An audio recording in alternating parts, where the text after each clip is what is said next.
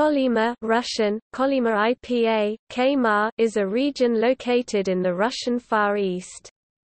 It is bounded by the East Siberian Sea and the Arctic Ocean in the north and the Sea of Okhotsk to the south. The region gets its name from the Kolyma River and mountain range, parts of which were not discovered until 1926. Today the region consists roughly of the Chukotka Autonomous Okrug and the Magadan Oblast. The area, part of which is within the Arctic Circle, has a subarctic climate with very cold winters lasting up to 6 months of the year. Permafrost and tundra cover a large part of the region. Average winter temperatures range from -19 degrees Celsius to -38 degrees Celsius, even lower in the interior, and average summer temperatures, from +3 degrees Celsius to +16 degrees Celsius. There are rich reserves of gold, silver, tin, tungsten, mercury, copper, antimony, coal, oil, and peat. 29 zones of possible oil and gas accumulation have been identified in the Sea of Okhotsk shelf. Total reserves are estimated at 3.5 billion tons of equivalent fuel, including 1.2 billion tons of oil and 1.5 billion cubic meters of gas. The principal town Magadan has nearly 100,000 inhabitants and is the largest port in northeastern Russia. It has a large fishing fleet and remains open year-round thanks to icebreakers. Magadan is served by the nearby Sokol Airport. There are many public and private farming enterprises. Gold mines, pasta and sausage factories, fishing companies, and a distillery form the city's industrial base.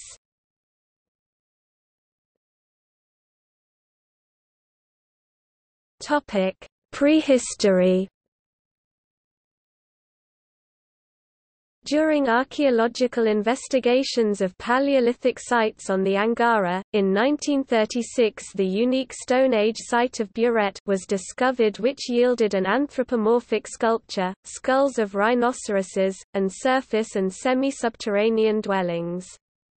The houses were analogous, on one hand, to Paleolithic European houses and, on the other, to ethnographically studied houses of the Eskimos, Chushi and Koryaks. The indigenous peoples of this region include the Evans, Koryaks, Yupiks, Chushis, Orochas, Tuvans and Italmans, who traditionally lived from fishing along the Sea of Okhotsk coast or from reindeer herding in the river Kolyma Valley.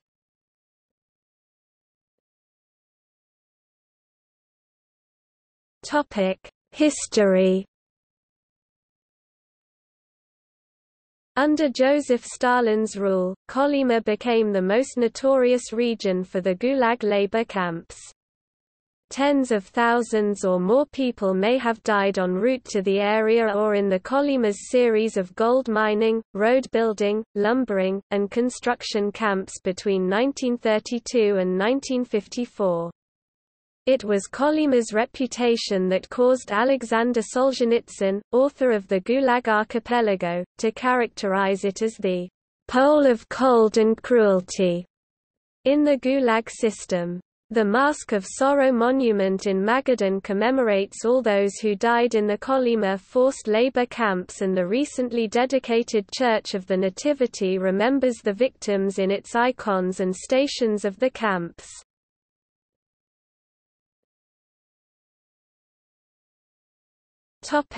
Emergence of the Gulag camps. Gold and platinum were discovered in the region in the early 20th century. During the time of the USSR's industrialization, beginning with Joseph Stalin's first five-year plan, 1928 to 1932, the need for capital to finance economic development was great. The abundant gold resources of the area seemed tailor-made to provide this capital. A government agency, Dalstroy Russian, Dalstroj acronym for Far North Construction Trust, was formed to organize the exploitation of the area. Prisoners were being drawn into the Soviet penal system in large numbers during the initial period of Kolyma's development, most notably from the so-called anti-Kulak campaign and the government's internal war to force collectivization on the USSR's peasantry. These prisoners formed a readily available workforce.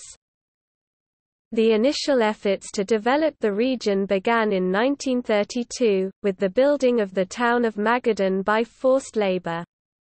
Many projects in the USSR were already using forced labor, most notably the White Sea-Baltic Canal. After a grueling train ride on the Trans-Siberian Railway, prisoners were disembarked at one of several transit camps such as Nakhodka and later Venino and transported across the Sea of Okhotsk to the natural harbor chosen for Magadan's construction.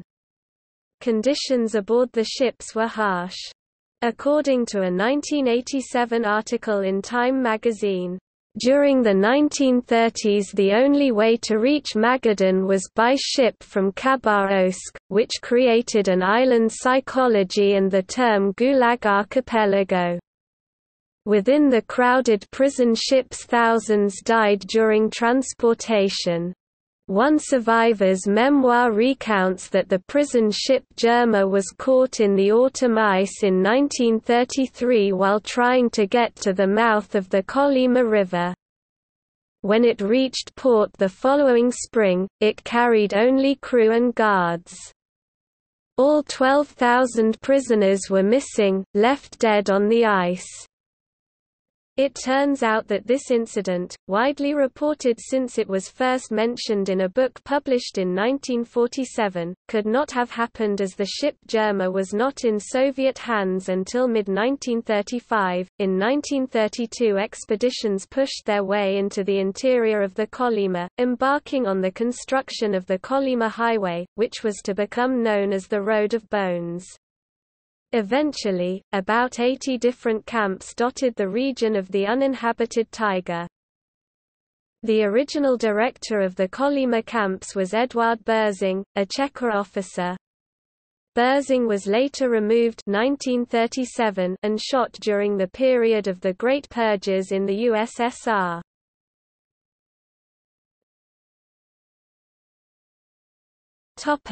The Arctic camps.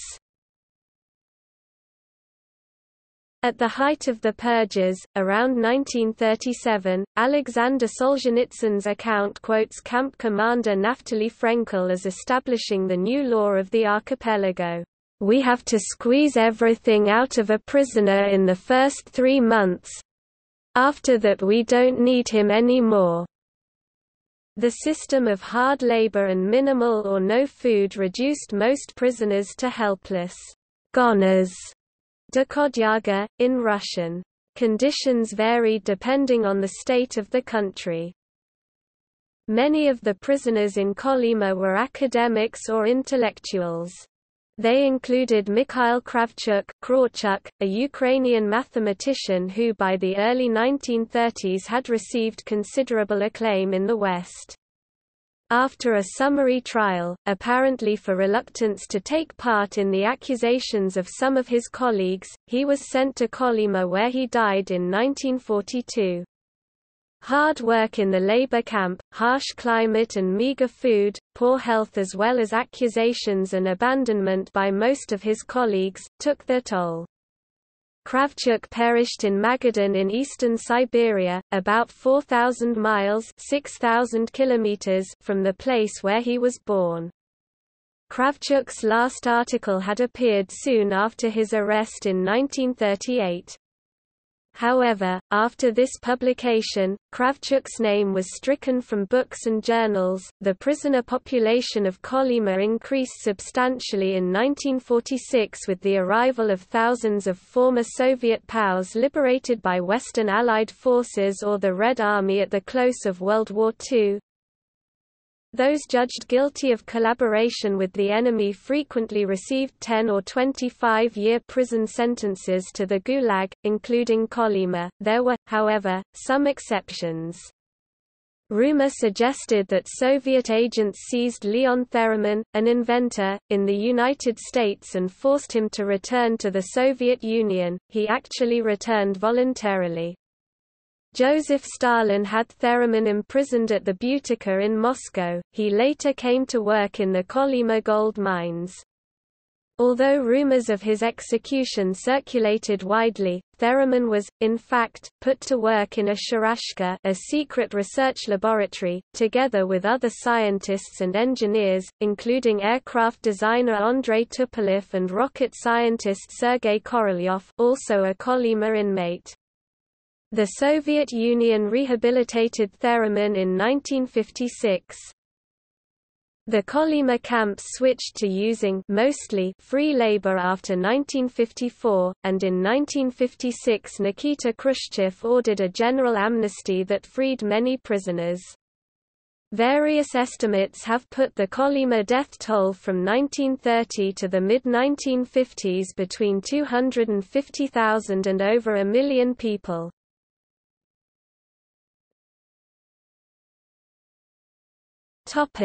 Dalstroy officials. Dalstroy was the agency created to manage exploitation of the Kolyma area, based principally on the use of forced labor.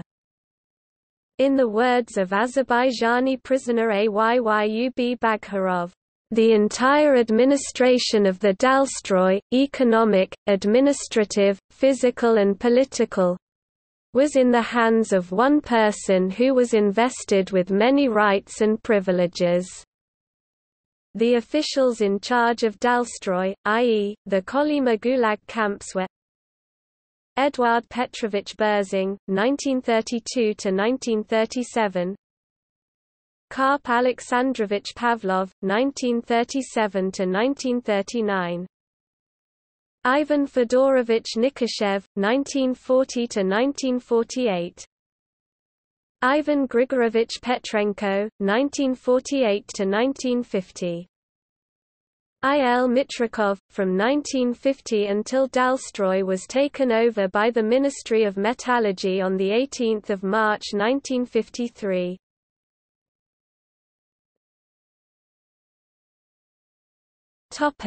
Calendar of historical events. Calendar of events. 1928–1929 – Gold mines established in the Kolyma River region. Commencement of regular mining operations. 13 November 1931 – Establishment of Dalstroy. 4 February 1932 – Eduard Berzing, manager of Dalstroy, arrives with the first 10 prisoners. 1934 – The headcount increases to 30,000 inmates. 1937 – The number of inmates increases to over 70,000, 51,500 kilograms of gold mined. June 1937 – Stalin reprimands the Kolyma commandants for their undue leniency towards the inmates. December 1937 – Berzing is charged with espionage and subsequently tried and shot in August 1938. 4 March 1938 – Dalstroy is put under the jurisdiction of NKVD, USSR. December 1938 – Osip Mandelstam, an eminent Russian poet, dies in a transit camp en route to Kolyma. 1939 – Number of inmates now 138,200. The 11th of October 1939 – Commandants Pavlov Dalstroy and Stepan Garanin Sevostlag sacked from their posts. Garanin subsequently shot. 1941 – Head count of inmates reaches 190,000. Also some 3,700 Dalstroy contract workers. 23 May 1944 – U.S. Vice President Henry A. Wallace arrives for a NKVD-hosted 25-day tour of Magadan, Kolyma, and the Russian Far East. October 1945, camp for the Japanese prisoners of war is established in Magadan, to provide extra labor.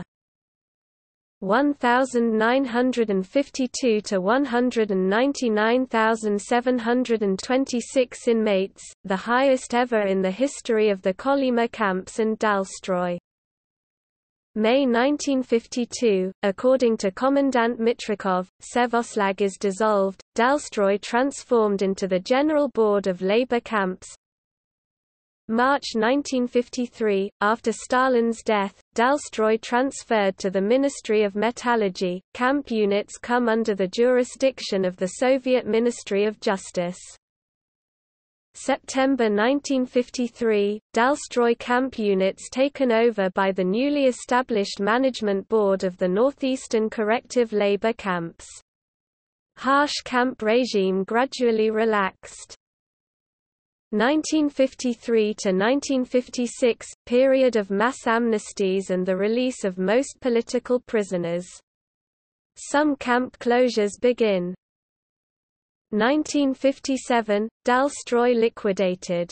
Many of the former prisoners continued to work in the mines with a modified status and a few new prisoners arrived, at least until the early 1970s.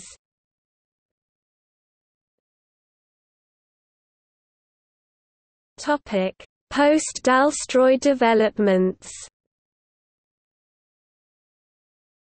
The Chukot Autonomous Okrug site provides details of developments after the official closure of the camps.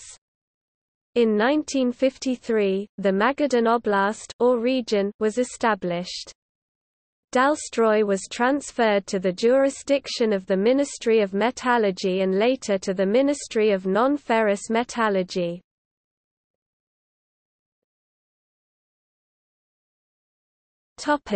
Industrial and economic evolution.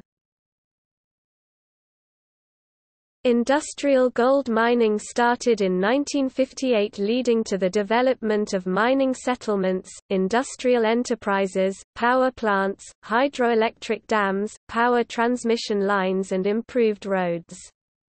By the 1960s, the region's population exceeded 100,000. With the dissolution of Dalstroy, the Soviets adopted new labor policies. While the prison labor was still important, it mainly consisted of common criminals. New manpower was recruited from all Soviet nationalities on a voluntary basis, to make up for the sudden lack of political prisoners. Young men and women were lured to the frontier land of Kolyma with the promise of high earnings and better living. But many decided to leave. The region's prosperity suffered under Soviet liberal policies in the end of the 1980s and 1990s, with a considerable reduction in population, apparently by 40% in Magadan.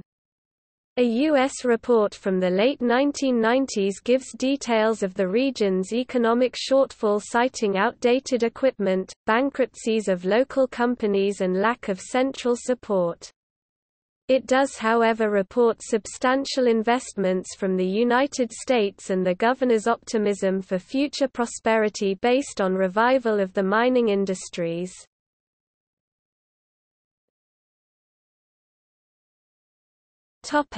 Last political prisoners.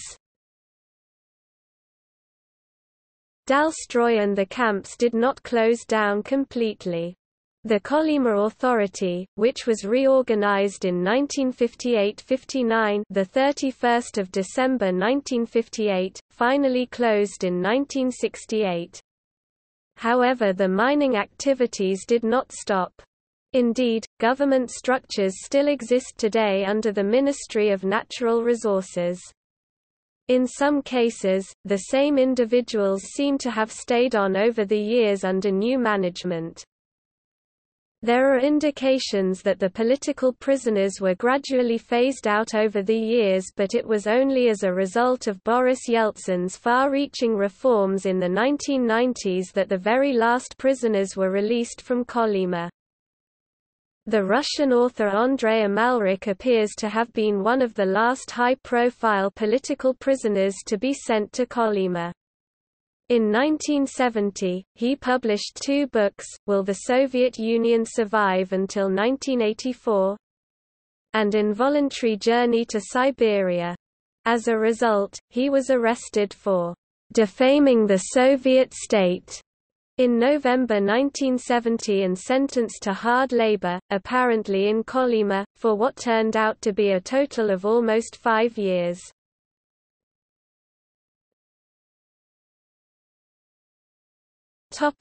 Accounts of the Kolyma Gulag camps. A detailed description of conditions in the camps is provided by Varlam Shalamov in his Kolyma Tales. In Dry Rations he writes, "Each time they brought in the soup, it made us all want to cry. We were ready to cry for fear that the soup would be thin. And when a miracle occurred and the soup was thick we couldn't believe it and ate it as slowly as possible. But even with thick soup in a warm stomach there remained a sucking pain, we'd been hungry for too long. All human emotions—love, friendship, envy, concern for one's fellow man, compassion, longing for fame, honesty—had left us with the flesh that had melted from our bodies."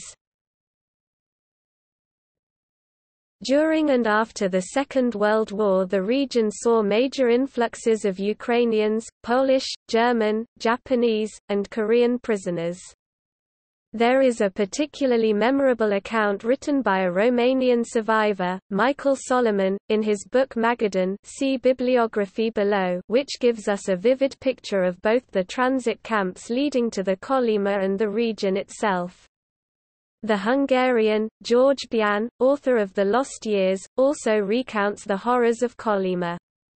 His story has also led to a film, Soviet Gold. The first autobiographical book written by Vladimir Nikolaevich Petrov, is almost entirely a description of the author's life in Magadan and the Kolyma gold fields. In Bitter Days of Kolyma, Ayyub Bagharov, an Azerbaijani accountant who was finally rehabilitated, provides details of his arrest, torture and sentencing to 8 finally to become 18 years imprisonment in a labor camp for refusing to incriminate a fellow official for financial irregularities. Describing the train journey to Siberia, he writes, "The terrible heat, the lack of fresh air, the unbearable overcrowded conditions all exhausted us. We were all half-starved. Some of the elderly prisoners, who had become so weak and emaciated, died along the way. Their corpses were left abandoned alongside the railroad tracks." A vivid account of the conditions in Kolyma is that of Brother Gene Thompson of Kiev's Faith Mission. He recounts how he met Vyacheslav Parman, a prisoner who survived because he knew how to grow cabbages. Parman spoke of how guards read out the names of those to be shot every evening. On one occasion a group of 169 men were shot and thrown into a pit. Their fully clothed bodies were found after the ice melted in 1998. One of the most famous political prisoners in Kolyma was Vadim Kozin, possibly Russia's most popular romantic tenor, who was sent to the camps in February 1945, apparently for refusing to write a song about Stalin. Although he was initially freed in 1950 and could return to his singing career, he was soon framed by his enemies on charges of homosexuality and sent back to the camps. Though released once again several years later, he was never officially rehabilitated and remained in exile in Magadan where he died in 1994.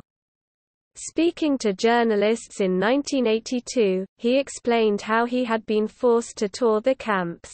The Politburo formed brigades which would, under surveillance, go on tours of the concentration camps and perform for the prisoners and the guards, including those of the highest rank.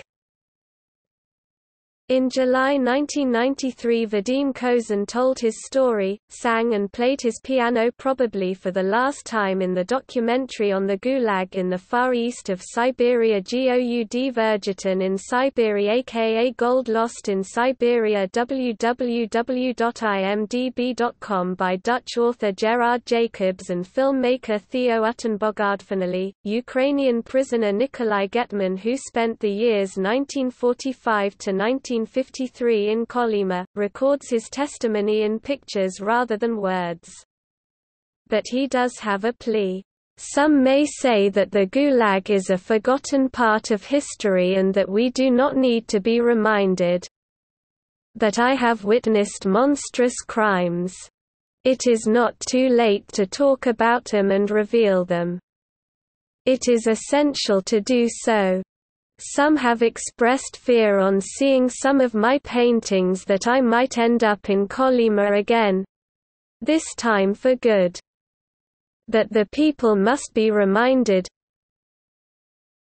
of one of the harshest acts of political repression in the Soviet Union. My paintings may help achieve this. The Jamestown Foundation provides access to all 50 of Getman's paintings together with explanations of their significance.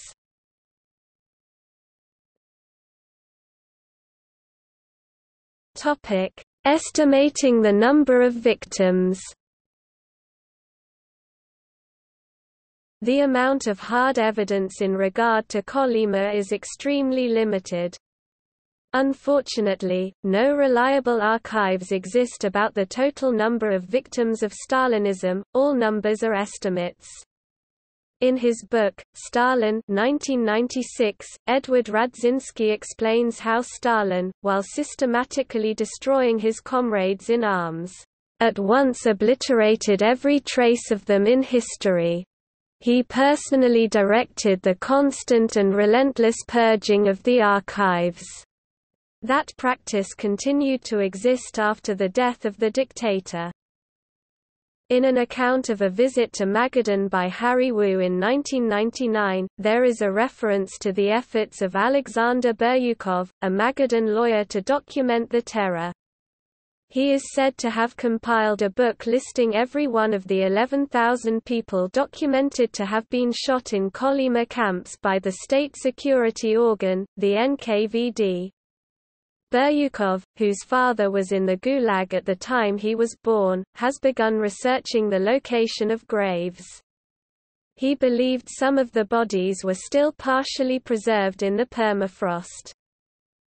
It is therefore impossible to provide final figures on the number of victims who died in Kolyma. Robert Conquest, author of The Great Terror, now admits that his original estimate of 3 million victims was far too high.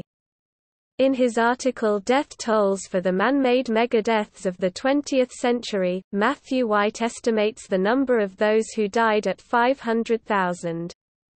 In Stalin's slave ships, Martin Bollinger undertakes a careful analysis of the number of prisoners who could have been transported by ship to Magadan between 1932 and 1953, some 900,000, and the probable number of deaths each year, averaging 27%. This produces figures significantly below earlier estimates but, as the author emphasizes, his calculations are by no means definitive. In addition to the number of deaths, the dreadful conditions of the camps and the hardships experienced by the prisoners over the years need to be taken into account. In his review of Bollinger's book, Norman Polmar refers to 130,000 victims who died at Kolyma. As Bollinger reports in his book, the 3 million estimate originated with the CIA in the 1950s and appears to be a flawed estimate. This number is also estimated by the last survivors.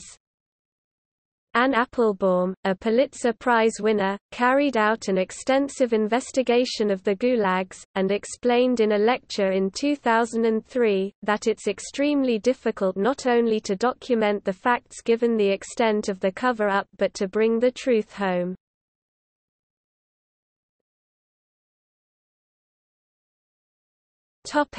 Ecology. This ecoregion encompasses the drainages of Arctic rivers from the Indigirka River eastward to Chornskaya Guba Bay. In the west, the Indigirka River drainage is separated from the Kroma River and Yana rivers by the spurs of the Poluzny Kryazh Range and the Churskogo Range.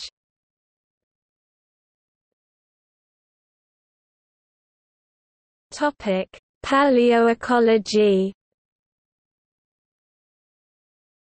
During the Pleistocene, this part of Beringia the ecology was quite different than now, with the extinct woolly mammoth and the woolly rhinoceros present. The polar bear most likely evolved here.